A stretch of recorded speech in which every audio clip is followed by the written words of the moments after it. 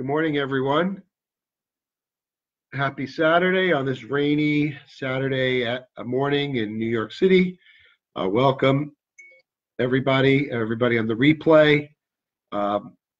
Today's topic is going to be on irritable bowel syndrome, and we're going to talk about whether this is a diagnosis or is this just a symptom. And there's millions of people that are diagnosed with irritable bowel syndrome or have irritable bowel syndrome and don't know that they have it, but they have these symptoms of having to run to the bathroom urgently, a lot of cramps, loose stool, and not feeling well in their stomach all the time, kind of like a sick stomach. And so it's probably more common than not, and a lot of people neglect to go to their doctors about it because they just think, oh, it's something that I ate or something that's bothering my stomach. And so I'm going to talk today and do a real in-depth talk on my feelings on irritable bowel syndrome and what you can do about it and how you can kind of get the real diagnosis behind it. So, hey, Mario and Val, how are you? My two Italian friends first to join me. So, so irritable bowel syndrome is kind of, like I said, it's very common, and there's two main types. There's irritable bowel syndrome with mostly constipation, and irritable bowel syndrome with mostly loose stool or diarrhea. So one of the things that gets me the most angry about irritable bowel syndrome is that that there's just blanket statements when you see these commercials for medications. Well, if you have irritable bowel syndrome with constipation, we'll stop the constipation. And if you have irritable bowel syndrome with diarrhea, we'll stop the diarrhea. And it's just so typical of traditional medicine of here's a diagnosis or here's a symptom. And, we're going to treat this symptom, but we're not going to get down to the underlying cause. So, hey, Ronnie, what's up? Hey, Joe, nice. Thank you for joining me. So, that's what really gets me upset is that irritable bowel syndrome, more than any other symptom or diagnosis, is just so ingrained in, hey, you have diarrhea? Well, we're going to give you something to give you less diarrhea. If you have constipation, well, we're going to give you something to aid the constipation. Hi, Julie. How are you? So, it's just a very typical, treat the symptom and not get to the root of the diagnosis. Now, the reason why I'm so passionate about this is that, good morning, Nelson, that I myself have had these symptoms, and I know a lot of my patients have had them, and it's really important to get to the root of the problem. So that's why I named this talk irritable bowel syndrome. Is it really a diagnosis or is it a symptom? Well, my belief is that it's really a symptom of something else. So if you're having these symptoms, these bowels, and your bowels are not right, it's really important to look out into it and not to just say, oh, I have IBS. So the differential diagnosis of this is very important. You need to rule out a couple of things. One is the other IBS, which is inflammatory bowel syndrome, and that's known as ulcerative colitis or Crohn's disease. Now, those are pretty easy to distinguish. Those almost always, they typically have blood, and you'll have some type of blood in your stool. There'll be a lot more mucus in your stool. But again, I'm going to talk about a case study in a little while that even those diagnoses need to be further investigated with some sophisticated testing that could sometimes uncover another underlying issue. And I think you'll be very interested in the case study that I'm going to go over. So you have to rule out Crohn's. You have to rule out inflammatory bowel disease. You have to rule out colon cancer, which again, it's really a concern if you're over 40 or if you have a strong family history. But again, colon cancer symptoms are typically not going to go away. So if you have these symptoms and you change your diet or you do something to take care of it and your symptoms go away, then you don't have to worry about colon cancer. Colon cancer is something that is going to be progressive. It's going to keep moving on. So let's talk about what is considered healthy pooping. So, well, it can vary. So healthy stool should be typically, on the average person, it's moving your bowels anywhere from 1 to 3 times a day, and it depends on the consistency of your stool. And I'm so sure you've all seen the poop charts with all the different types of poop. But in general, you know, your stool should be formed. It should be free of mucus. It should be free of blood. It shouldn't be black like tar, which is a sign of bleeding. And you know, it should be pretty regular. Like you should be going similar times every day, depending on what and how you eat. Now, if you notice that, you know, every time I eat such and such food, or if I get nervous, my stomach bothers me and I have to run to the bathroom, or you have to run to the bathroom constantly throughout the day, regardless of what you eat, and you can't figure it out, then you may have an underlying issue. So let's talk about the functions of the bowel and why this is so important. As many of you probably already know, most of your immune cells and immune system comes from inside your bowels.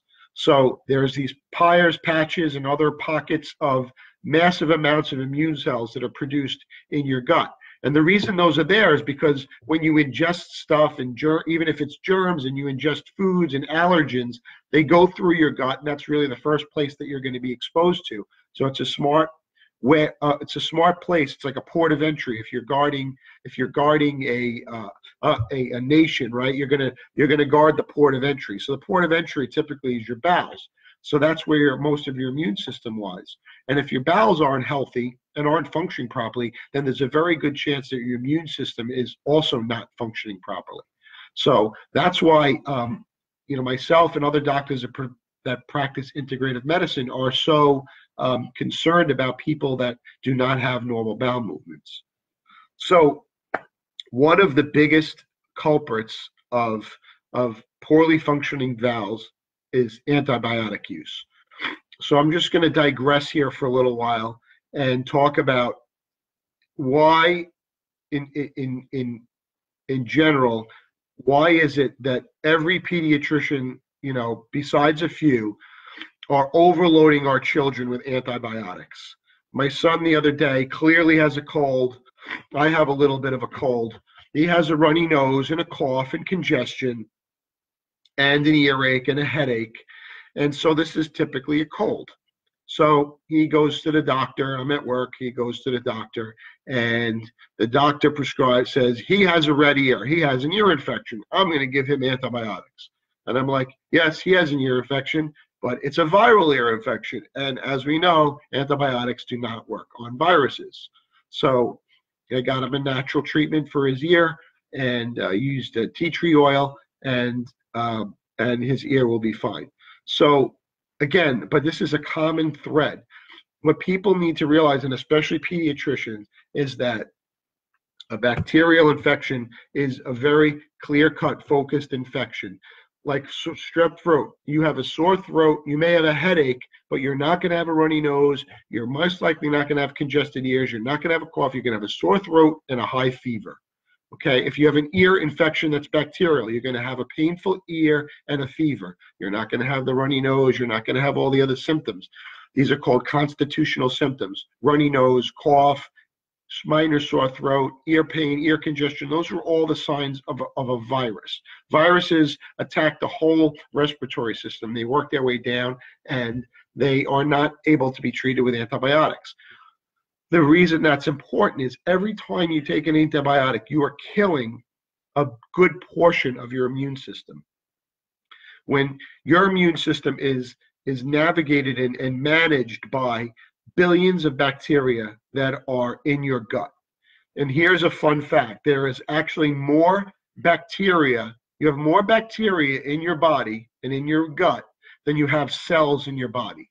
So think about that. That's how critical and crucial what we call the microbiome is in your gut.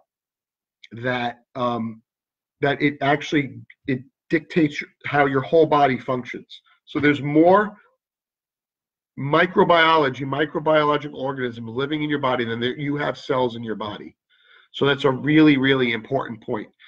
And I just see that there's so many people that are getting antibiotics every time they every time they go to the doctor, they get an antibiotic. I'm just going to say some highs. Hi, Amy. Hi, Vito. Nelson. Rob Safoli. What's up, my man? Sister Donna Joe and Anthony. Very nice for you to join me. So, again, I just see it time after time. People go with cold symptoms and, they get an antibiotic, and it's just killing their immune system. So Val just asked a question. This is great, Val, because this just brings me right to my next point.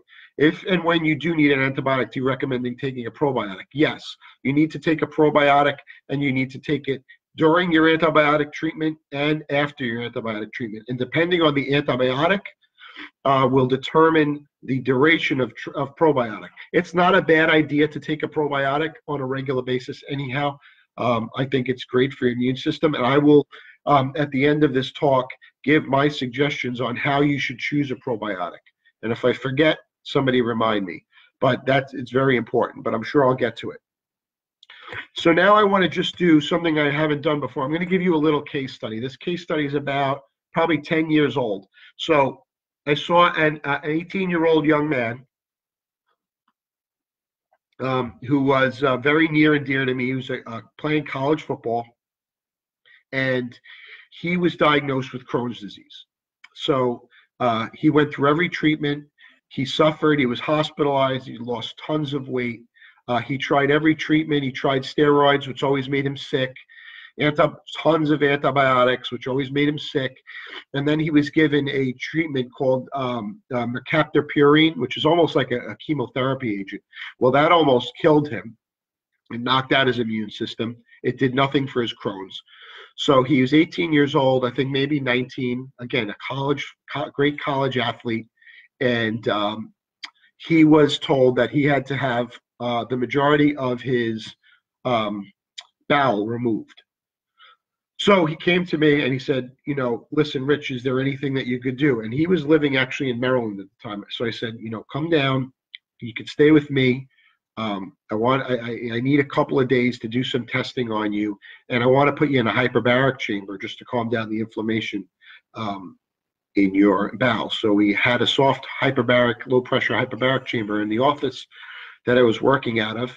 And I'll give a shout out to Dr. David Dornfeld, who still has his practice there and is my mentor and still does hyperbaric therapy. So if you're interested in that, definitely look up Family Wellness Center. Dr. Dornfeld, the smartest doctor I know, and the most wonderful doctor that I know, turned me on to this. So we put him in the hyperbaric chamber, which almost immediately helped his symptoms. But what we did was a comprehensive, it's called the CDSA. Unfortunately, it's not available in New York. It is available in most other states. For some reason in New York, there's a licensing issue with the company. But it's a company called Doctors Data, and there's some other labs that do it called Great Plains. But it's basically a culture, and it's a thorough culture. It's a swab of the bowels. You send out a stool sample. You may send it in the mail in a package, gets sent out, and they actually grow it. So it takes a couple of weeks for this to get this test results back, because it's actually growing all of the flora in your bowel. So it tells you how much good bacteria you have, what species, how much bad bacteria you have, how much good yeast, how much bad yeast.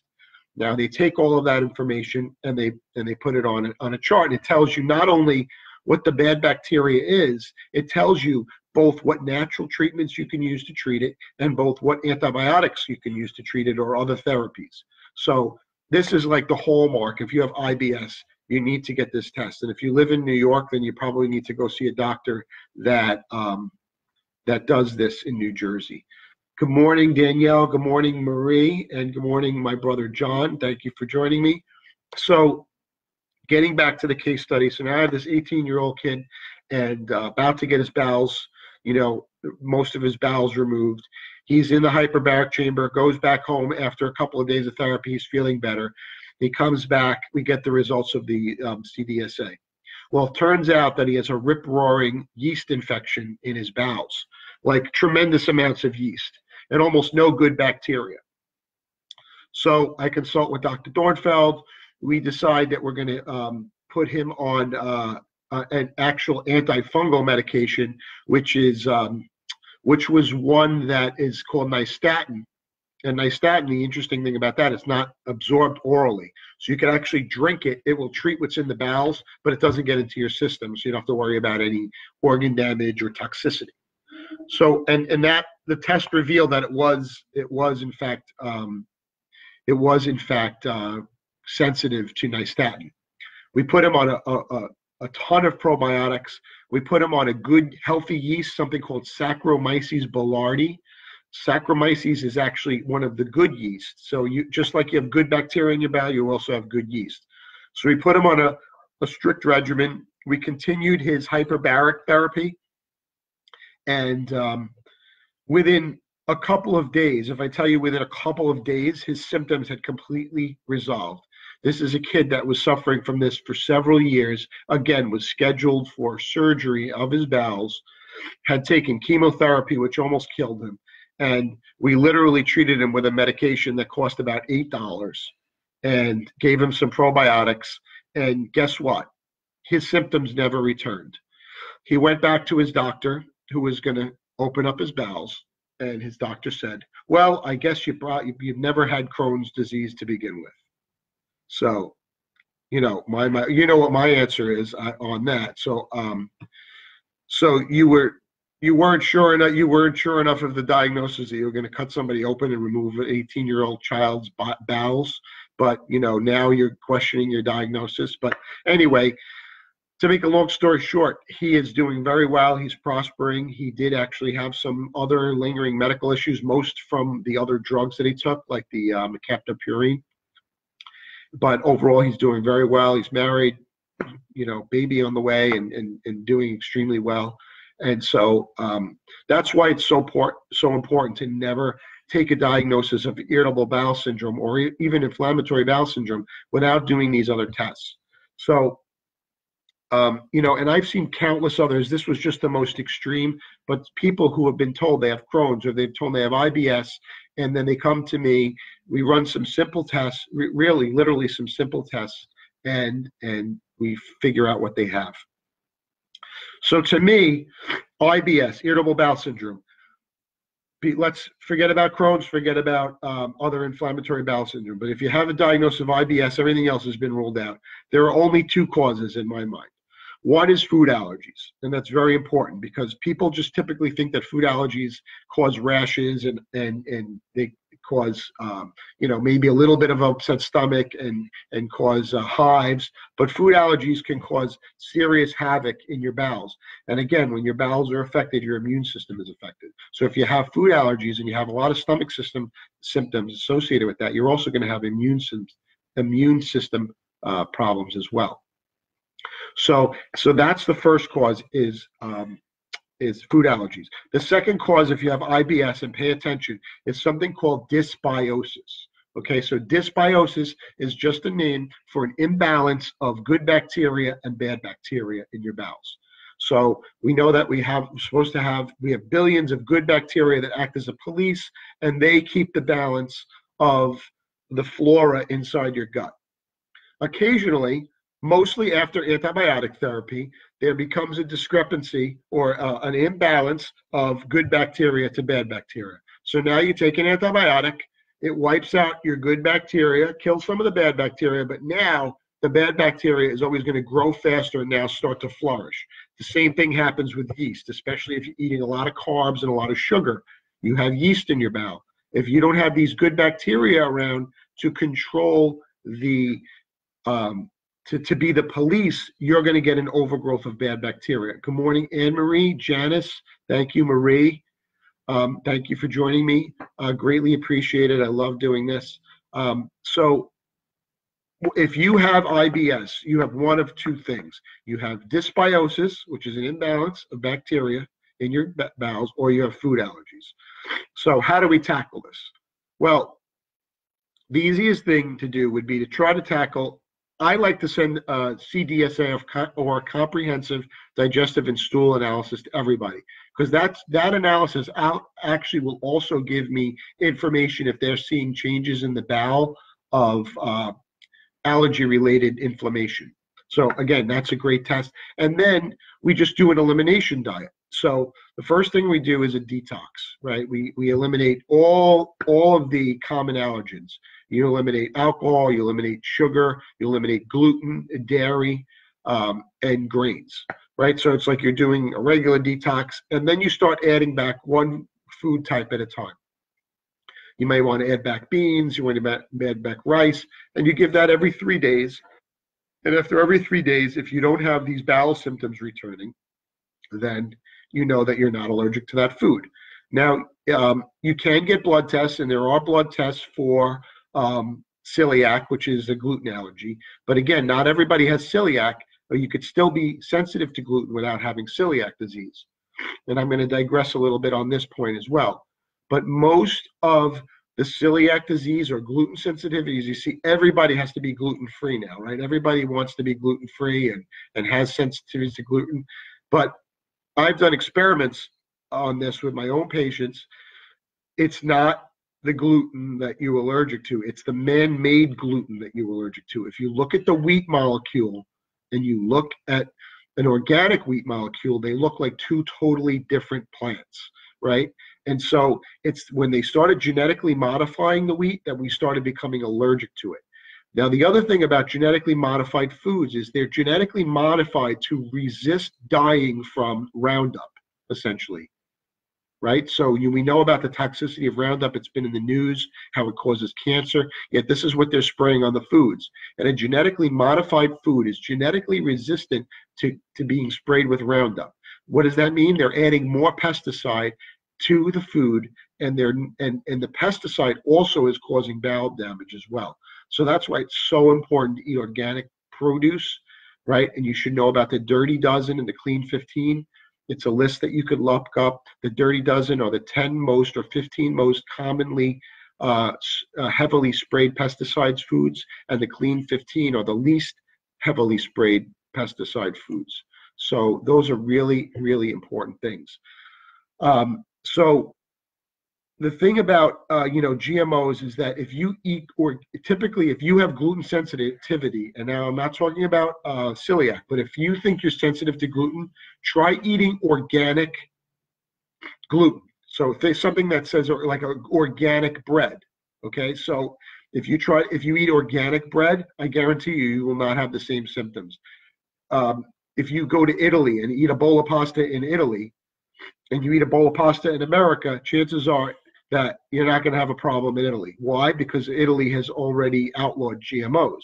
So this gluten sensitivity craze that's taken over America is all because of the man-made gluten. And I strongly suggest that you guys do some research on this. Hey, Jeremy, great. Thank you for joining me. Long time no see.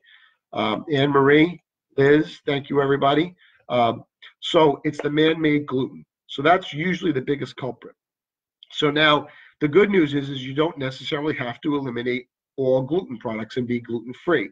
If you're going to eat gluten, make sure it's organic or at least non-GMO gluten, and I guarantee you will have much less of a problem or no problem at all.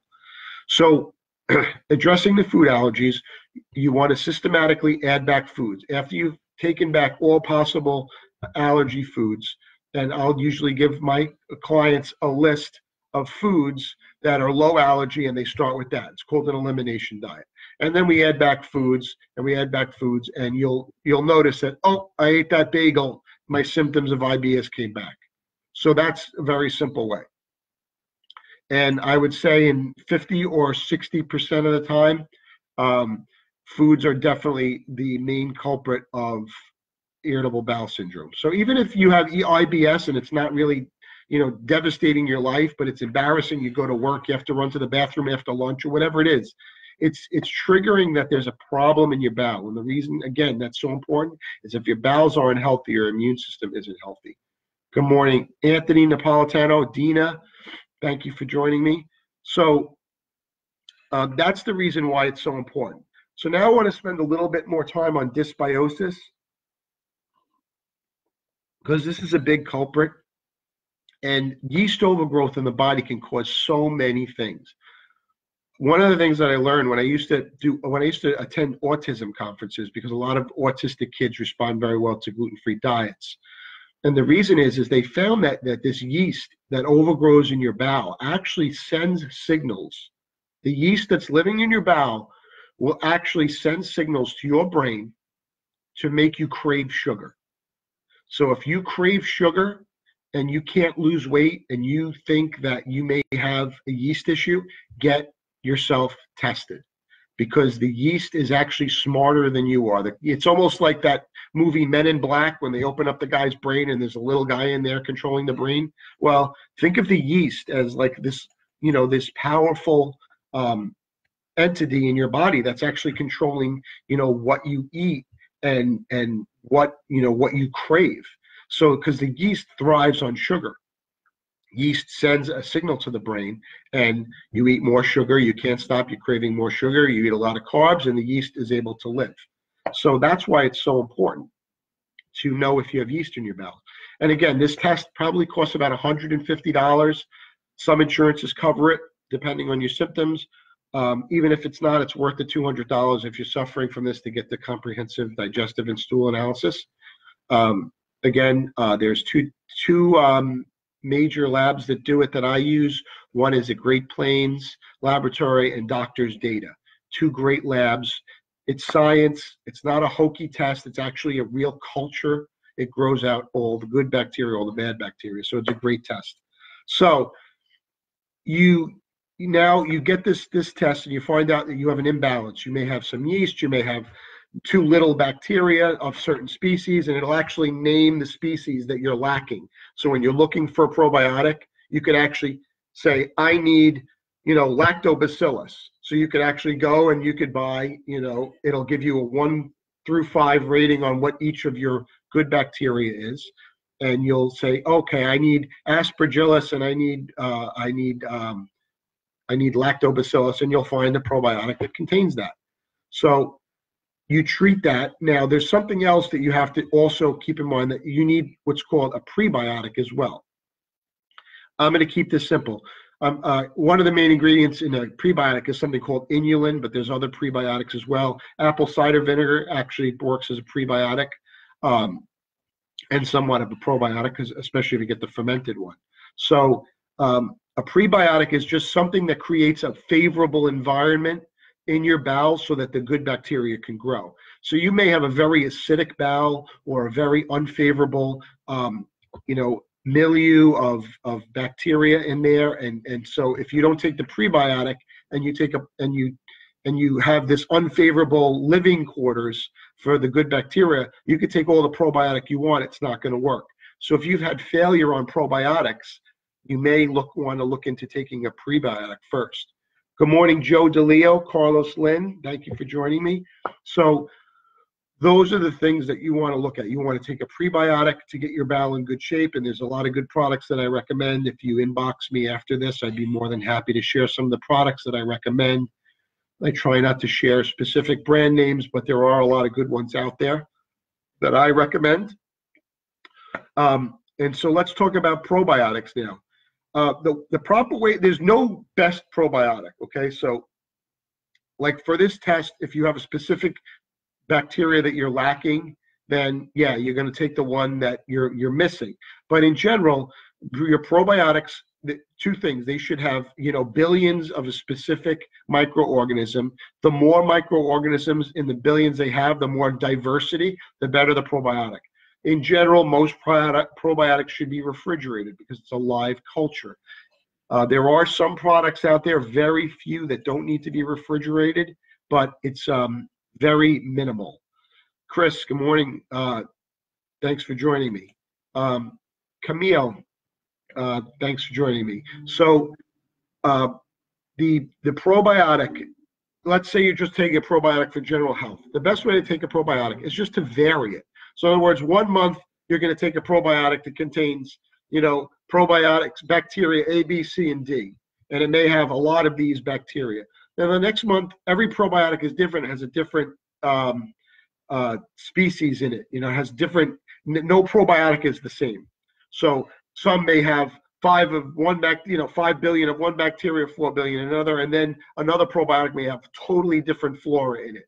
So my suggestion is that every month, as long as you're buying a good quality probiotic, rotate them. Because as many different species as you can have in your bowel of the good bacteria, because there's thousands of different types, the better you are and the more likely you are to replace what's missing, right? Because even the test that I recommended doesn't always, grow every single type of bacteria. It would be impossible because there's thousands. So the more variety that you give yourself, the better. So that's why it's important to vary your probiotics. So every month when you run out, try a new brand. As long as it's refrigerated, it's high quality, has billions of colonies, then I would rotate them. Unless you are doing really well on a specific probiotic and your symptoms are kind of continually progressively getting better, then you may want to stay on that one a little bit longer. But when things kind of level off, I would switch again and take a different probiotic. So this diagnosis, this simple diagnosis that everybody's given, you have IBS. IBS, again, IBS is a symptom, it is not a diagnosis. If you have been diagnosed with IBS, you either have food allergies or you have dysbiosis. And in my 25 years of doing nutrition-based medicine, I can tell you that 99% of the time it's one of those two. Sometimes you will have inflammatory bowel disease, but again, those are easy to recognize because you're going to have blood in the stool and a lot of mucus. You may have fevers associated with it. And again, that's easy to distinguish on a colonoscopy. But if you just simply have chronic constipation, chronic diarrhea, chronically running to the bathroom, not feeling well, your stomach's always upset, then you need to see somebody. You could see a health coach like myself that can talk you through it, get you directed to the proper testing, and then work with you nutritionally. Because again, it's funny that both of these conditions can be treated 95% of the time without using a prescription medication. For example, a lot of the times the yeast that's in your bowel is sensitive to, it'll be sensitive to nystatin, but it'll also be sensitive to oil of oregano. So you could literally treat the infection with oil of oregano, and you're not guessing because you have a culture and a sensitivity. So they literally took that yeast that they grew in a petri dish, and they put a couple of drops of oil of oregano in there, and it killed the yeast. Then they may have tried, some other natural therapy. Let's say, I'm trying to think of some others, like let's say garlic, right? And they tried that, and it didn't kill the yeast. So they will tell you in this test exactly what worked and what didn't work. So you're not guessing. This is science. So any doctor that tells you, oh, I don't believe in that test, you would say, oh, you don't believe in a culture of the stool? You don't believe in actually growing out what's in the bowels? You're just guessing? Who's the one that's guessing? I'm not guessing. I have a culture. So if you've been diagnosed with IBS, again, it's not a diagnosis, it's a symptom. If you have IBS, you have either dysbiosis, which is an imbalance of good and bad bacteria, which is really important to treat because it's affecting your immune system, or you have food allergies. Now I'm going to touch a little bit more on a test that you can get done for food allergies. There's lots of different allergies that you have to foods and other substances. So food allergies, there's different types of immunoglobulins. You have immunoglobulin A, IgA, and IgE, which are the typical allergy responses. They cause histamine release, they cause hives and rashes and discomfort, right? When your throat closes and you have those types of allergies like the peanuts, those are IgE and IgA type allergies. IgA is especially specific for the gut. So if we see a high IgA in the comprehensive digestive and stool analysis, then it's typically that you may have a allergic gut. But the real allergy test to get, which is not commonly done in commercial labs, is an IgG allergy test. IgG actually shows when a food actually causes an immune response by your body. So this immune response, again, whether it's IgG or IgA, will cause your bowels to not function right. It'll cause histamine release. Your bowels now cannot absorb the proper amounts of water. You get loose stool or to absorb too much water. Good morning, Dad. Good morning, Dr. Fred. Thanks for joining me. So it's very important to know what's going on in your body. So IgG food tests will tell you whether you're truly having an immune-related response to a food. Now, IgG responses are not only specific for bowel, but if you have migraines, if you have autoimmune diseases like lupus or any other autoimmune disease, thyroid or autoimmune diseases, a lot of these are linked to IgG immune-mediated responses. And it could be a food, like gluten is notorious for causing an IgG-mediated response. You know, gluten can affect the thyroid. It can affect all types of things. I'll give you an example. I'm going to do a talk in a couple of weeks on something called PANDAS, which is a strep-related neurological disease, and it's caused by the antibodies caused by stress. So these antibodies wreak havoc in your body. And so if you're truly allergic to a food, you may not have an IgA or an IgE-related response, so you may not get a rash or shortness of breath, but you may get all of these bowel symptoms or headaches or just not feeling well, fatigue. All of these things come from IgG immune-mediated responses. So there are labs out there that you can get, and again, I think they're mostly done in every state except for New York, where you can get an IgG allergy test, and I highly recommend that. So between those two tests, I could diagnose 99.5% of all people with IBS. And again, it's so important to when you have bowel issues, when you think bowel, think immune system. And good morning, Anthony. Good morning, Stephanie. It's very, very important to take these seriously, because even though it might just be a nuisance and you're going to, you know, if you're constipated, just take a laxative, and you have diarrhea, I'll just pop some Imodium. You have to understand that there's probably an underlying medical condition. And what you need to know is there's help out there. You know, there's plenty of great doctors out there. I mentioned Dr. David Dornfeld. There's another great doctor that's online right now, Dr. Fred, who's very into nutrition and health, takes very good care of himself. But there's a lot of doctors out there that practice integrative medicine. I myself, I function as a health coach now. I do all my services online or through Zoom, so we can talk face to face. And what I do is I act as an advocate for your, you know, that can help you kind of spend more quality time with your doctor. We'll review what your problems are. We'll review what your issues are, and kind of come up with, you know, a list of tests that we may want to address to see if there's anything nutritionally that we can do. And again, I work hand in hand usually with your doctor, or if you don't have a doctor, I have a network of doctors that I work with. And, you know, so if you have IBS and you need my help, you know, certainly reach out to me. But it's something that it can easily be addressed. And I've had a lot of success with people who have even been diagnosed with, you know, things like Crohn's, and I gave you that example. It's very, very important to take care of your body. Again, I wish everybody a happy and a safe Saturday in this storm. If you have any questions, you can continue to post them on this page. I will surely make my best effort to answer these questions. And again, if you have specific questions, you can Facebook message me. And if you'd like to hire me for my services as a health coach, you know, just again, send me an inbox message. It's not as expensive as you think. I have packages that are available for people. And I think that it's an important thing to have an advocate, somebody who's experienced, that can, you know, really help you get through some of these, you know, difficult or, you know, questions that you have about your own health.